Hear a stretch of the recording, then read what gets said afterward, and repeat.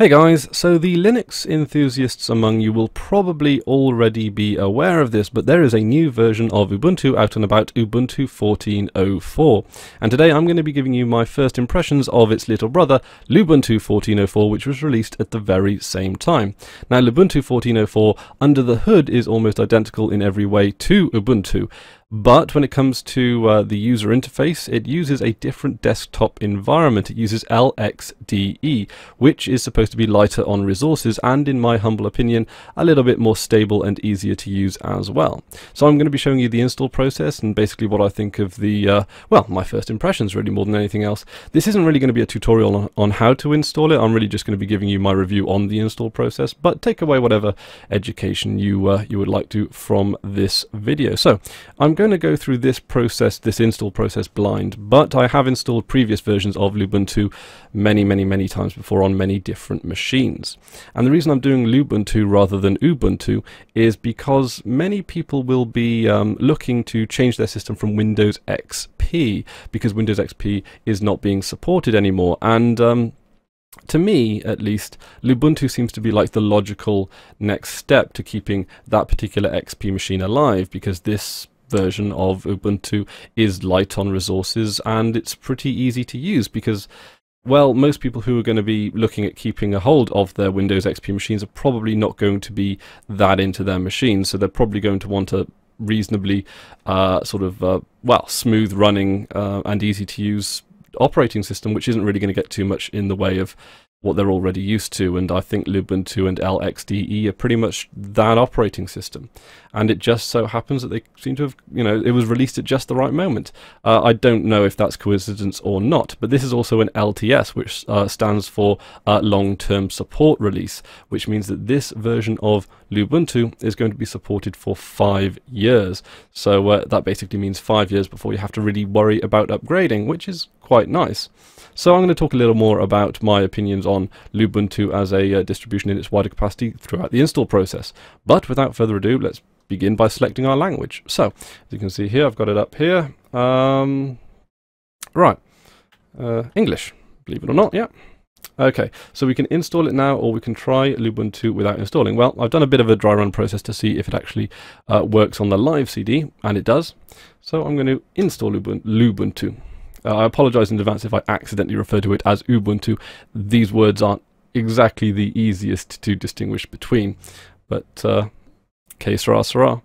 So I did a video a while ago, which seems to have actually done quite well, called Why I'm Ditching Linux Mint in Favor of Ubuntu, or something to that effect.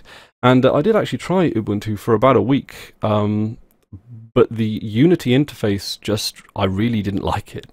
So I actually ended up going back to Mint, but I actually ended up going back to Mint 13, Mint 13, which was a long-term support release as well. I wanted to see if long-term support releases were actually any good, and it turns out they really actually are. They support Steam, as does this. This actually supports Steam, believe it or not, which is probably going to be a prerequisite for a lot of people. So yeah, English. And this of course is going to be supporting Steam. So we're connected to the internet. We have at least 4.6 gigabytes available drive space. Okay, so we're not going to install the third party in the updates, even though I do actually recommend checking those boxes. But for the sake of keeping this tutorial short, we're just going to install what's currently on the ISO. Okay, so the computer currently has no detected operating system. Like I said, I'm going to be running this in or I am running this in a virtual machine. I'm not actually running this on a PC, and I'm doing that just so that I can show you easily record the process for you. But if you were, for example, overwriting Windows XP so that you could actually use Lubuntu, so that you could install Lubuntu, you would probably want erase disk and install Lubuntu. Make sure, for the love of God, that your files are backed up, because it will completely wipe your hard disk drive. Linux veterans will of course know this and will think that I'm just being dumb by even saying this, but people who are installing new operating systems might not know that when you do, it completely erases everything that's on your hard disk drive, which means that you need to either back it up to CDs or an external hard drive, or to something like Dropbox. Actually, Dropbox is actually a very good service which works on both Linux and on Windows, and I'm pretty damn sure it works on Mac as well. And you can actually keep all your files on the cloud, and you can actually back up without having to worry about, having to take time out of your day to do so. You can also encrypt the new Lubuntu installation directory for security. You can use LVM for different volume management or something else. Something else is for more advanced hard disk setups. I tend to keep my home partition on a separate part of my hard disk drive, but for the sake of keeping this simple and straightforward, I'm just going to be carrying on with the default settings. And if you are willing to completely erase your hard drive, or if you want to erase your hard drive and completely clean it out, then that would be the option that you would want to choose. Okay, so of course, where are we? We're in, well, we're in, close enough is London. Of course, you will probably want to select your own country. So one of the big problems that we have here in the UK is that people often select English US for their keyboards, and whereas the general most of the keys on the keyboard are actually in the same place, little ones like the @ key are in the wrong ones, are switched with quotation marks, double quotation mark keys. So when you're checking your keyboard to make sure that it's not set on the US but set on the UK, make sure that the @ key and the double quotes, that's shift and the number 2, actually are the right way round, because that's just your quick surefire sign to make sure that you're on the correct UK keyboard. I don't know what the situation is with Macs in this circumstance. Okay, so my name, computer's name, yeah, Chris at VirtualBox. Right, pick a password.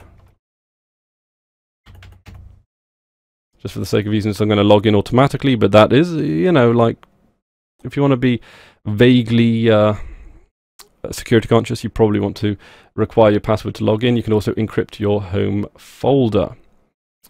Okay.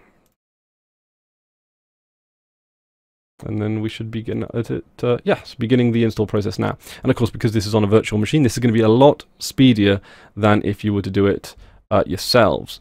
So in order to actually get to the install process, what you have to do is either download the ISO file, download a file from the Lubuntu website, which I will of course put down in the description below, and it will give you like an ISO file, which you need to use a program to actually burn it to a CD. Then you can restart your computer and boot off the CD, and then it will take you into the install process, which I started the video on. You will probably want to Google that before you actually engage in such a process, because the way I described it was very much oversimplifying the process. You can also write the ISO file to a USB drive if you don't want to have to burn a whole CD. Now, I generally prefer using long-term support releases of Ubuntu now, because I use my computer for work. It needs to be stable, and upgrading once every 6 months just isn't practical for me. If you are an open source enthusiast, if you are a Linux enthusiast, then you will probably want to upgrade every 6 months. So yeah, depends how into your computer's operating system you are, determines how often you want to upgrade. Personally, I'd rather upgrade every 2 to 3 years, because it's easier that way. Once I've found a setup that works, once I found something that works, there's no point in fixing it until you really have to, until the support runs out. But again, if you want the latest bells and whistles, then you will you probably want to upgrade. So what do we got here? It tells us here some of the extra bits and pieces that we're installing, some extra packages. I think if I'm correct, these are, I don't know. We can skip them though, so they're obviously not essential files as far as I'm aware. I think there might be language packs. It tends to like to install language packs for some reason. Because I don't know, for some reason Ubuntu seems to see value in installing a lot of language packs. Maybe someone who speaks Gaelic might decide to use your computer one day, who knows. But yeah, I mean, part of Ubuntu's philosophy is to be inclusive, and I've got to admit, when an operating system brings out Gaelic versions and Welsh versions of its operating system, you have to give them props for that, because it's being inclusive to communities which are usually, you know, sort of pushed out of the mainstream technological scene. So So yeah, if you are looking to sort of upgrade a Windows XP machine that's, you know, breathe life into old hardware, the expression goes, then you will probably be wanting to use this particular brand of Lubuntu. I actually use Lubuntu on my machine here, my main machine, or I'm going to, because it's stable. I actually find it to be the most stable desktop environment, and the long-term support release, the release that they've released today, that's it's going to be supported for 5 years, but the next opportunity to upgrade properly is going to be in 2 years' time. That's you know, I don't have to worry about my operating system for another 2 years, or at least I hope I don't. Installing an operating system this early on, particularly a Linux and Ubuntu one, there are going to be some bugs and kinks that are going to be needed to work. We're going to need to work them out, basically. So if you are really quite concerned about stability, if you really are quite concerned about an easy transition from, say, XP to Lubuntu, I might leave it a week or two rather than upgrading as soon as you get the opportunity to.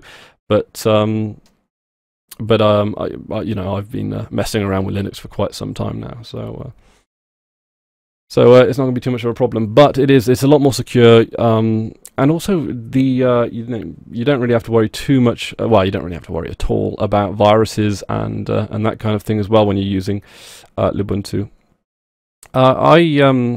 I bought my mum a netbook the other day, which had a really crummy operating system on. I think it was some bastardized version of Windows CE, and it really didn't let you do much at all. So I installed Lubuntu onto it, and to be fair, my mum, God bless her, isn't the most tech-savvy person around.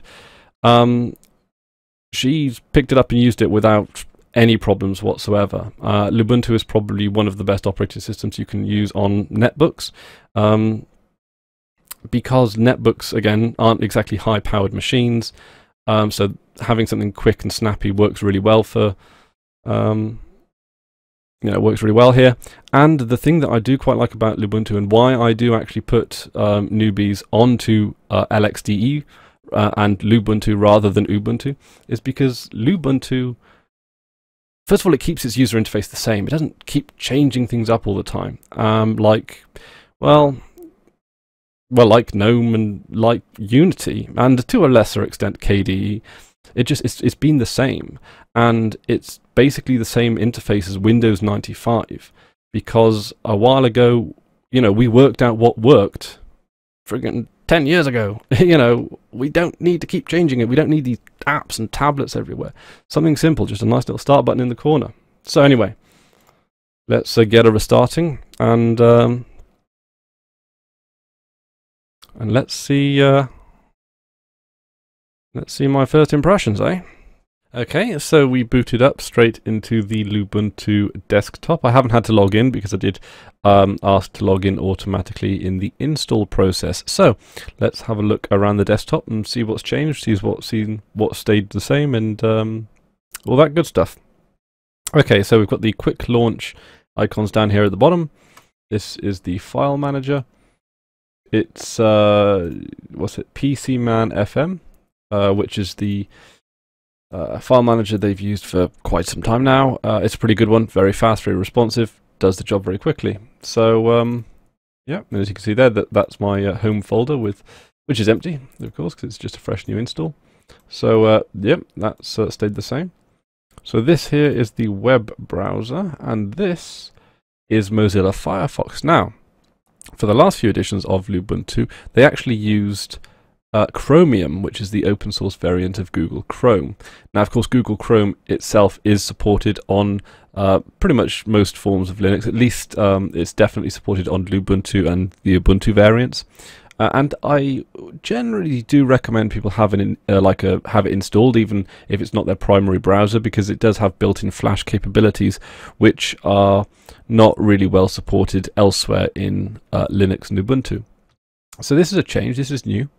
By and large, it's not a major change, because to install any software, it's as easy as just going through the install process, which is in... where do we go?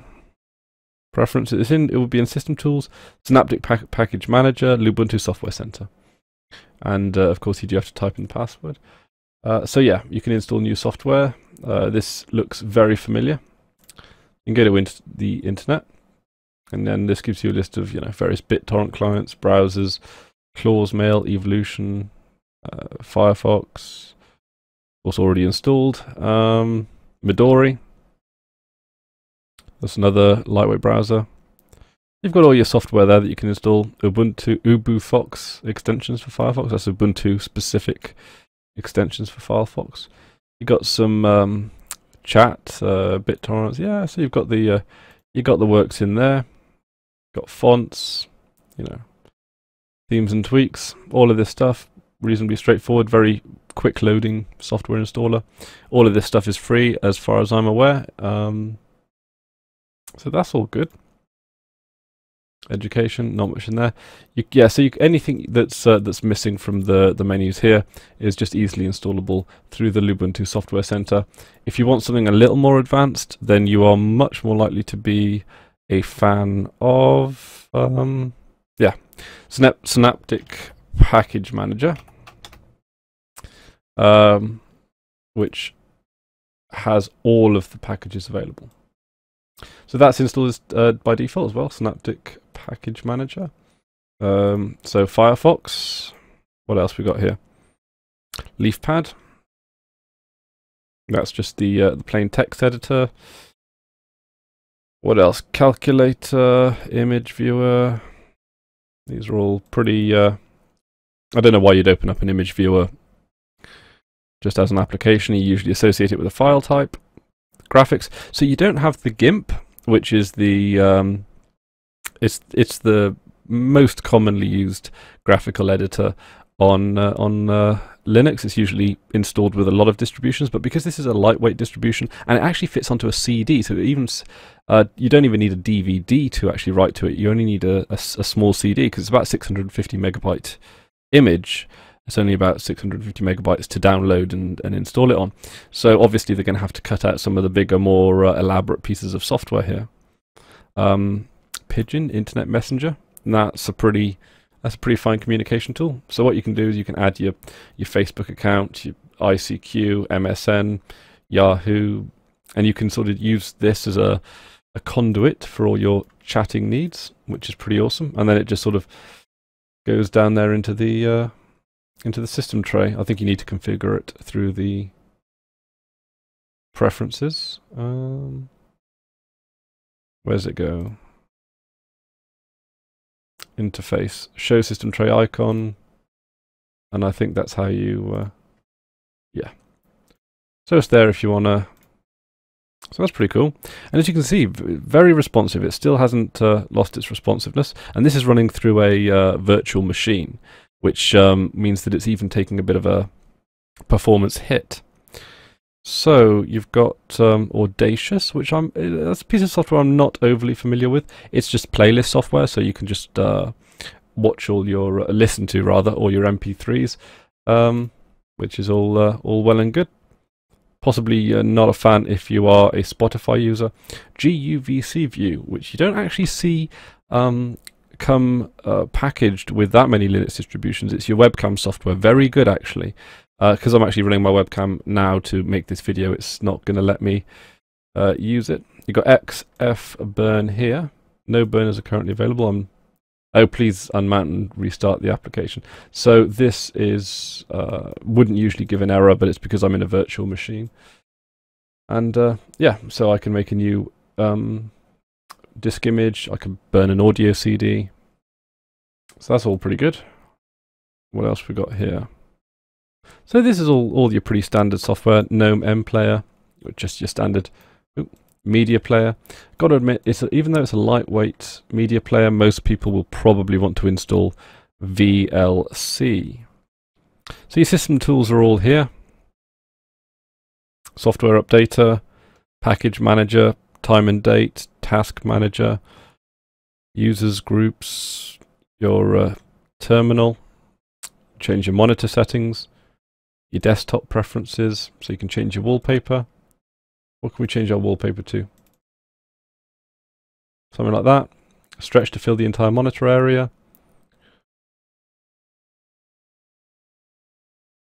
Stretch to, yeah, so you can have all the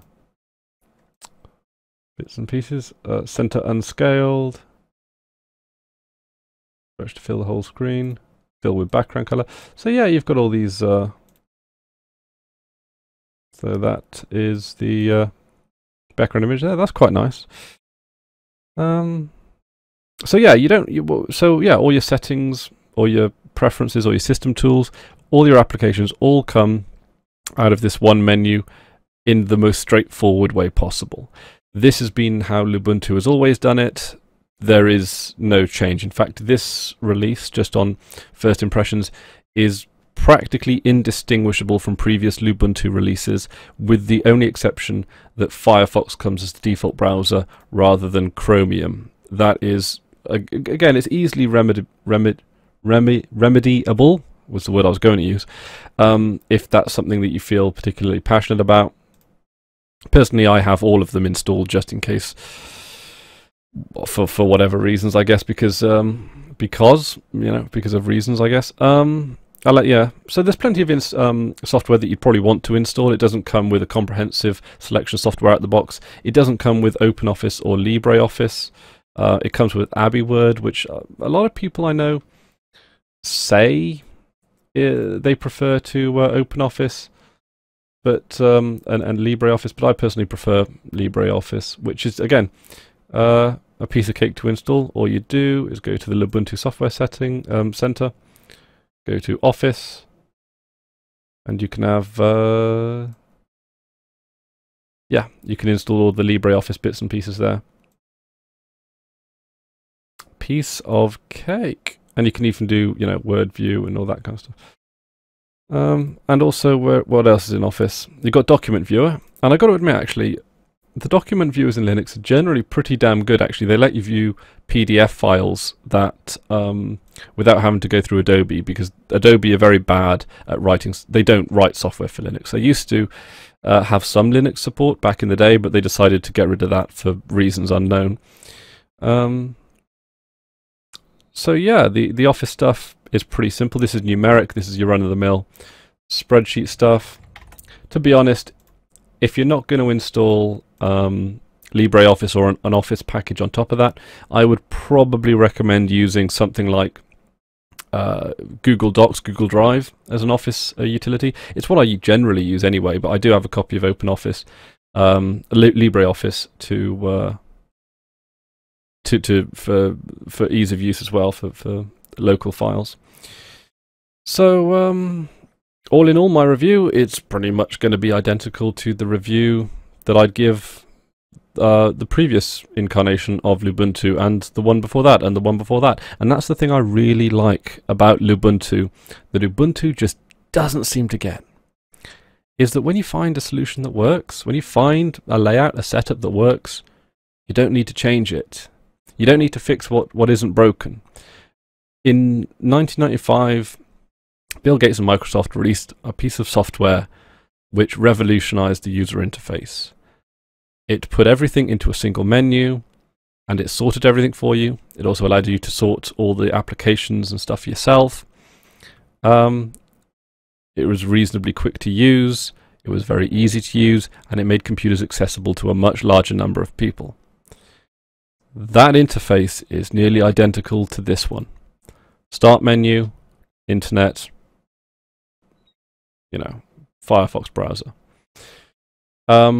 Like I said, I installed this on my mum's netbook when I gave her my old netbook, because it had some bastardized version of Windows CE, which you really couldn't do very much with.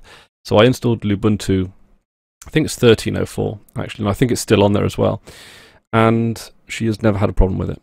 She's found it the most straightforward. She's found it speedy, much speedier than Windows XP, and there has never been a single technical issue that's come up. We've managed to configure it with the printer, with her printer, no problem. It's an HP, it's one of the standard HP models. I gotta say, very few complaints about this software.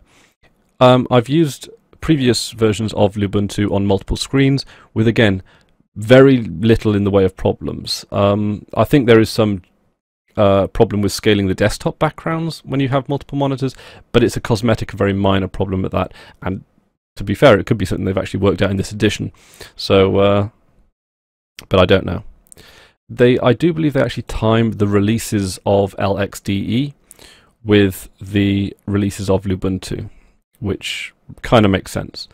But for all intents and purposes, like I say, this version of Lubuntu is indistinguishable from the last, and the one before that, and the one before that, and the one before that, for a good couple of years. So, and I gotta say, that's only to its credit.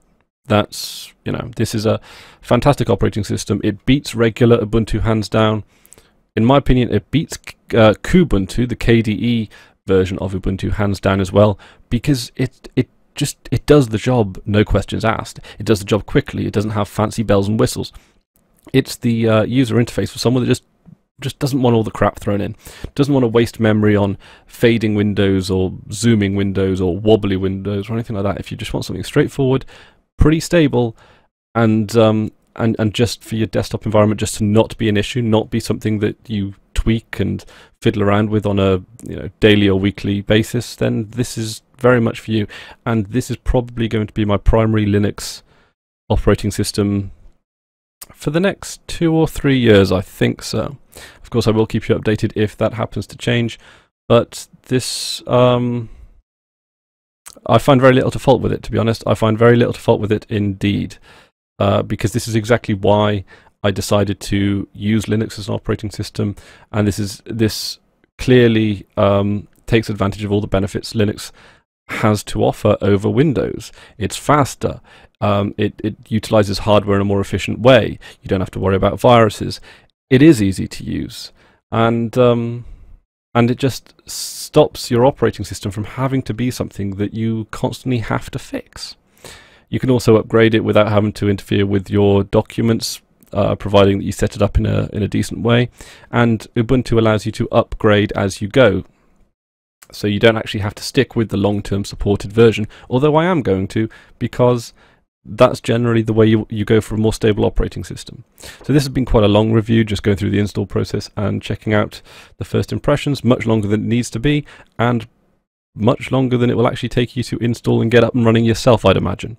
I think a couple of weeks ago I did do an install of the long-term support release of Linux Mint, and I timed myself and I got everything I needed, Steam and that kind of stuff. I didn't get the Steam games, the Steam applications, but I got everything set up in less than 2 hours, and that's very, very quick for an operating system. If you can get your computer from nothing to a fully functioning, fully working operating system in 2 hours, that's pretty damn good, and you